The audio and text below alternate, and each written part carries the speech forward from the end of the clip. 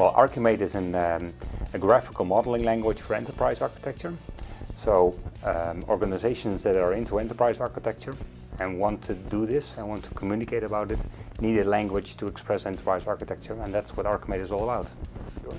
The Archimate 1 modeling language had the core, so you could model the business and the applications and the infrastructure. Archimate 2 has two major additions to it to make it fully aligned to TOGAF. The first is that you can express your business motivation and your business goals so that you can relate that to your enterprise architecture. That's the motivation extension.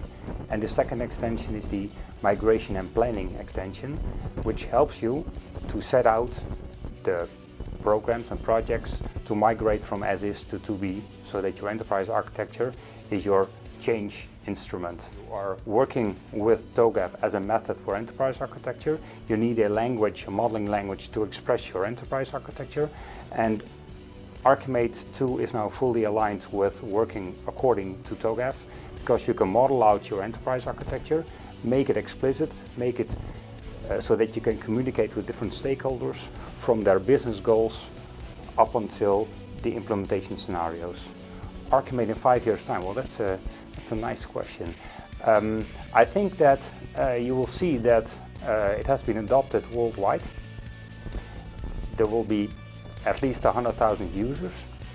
I think that the graphical representation of enterprise architecture will be extremely different.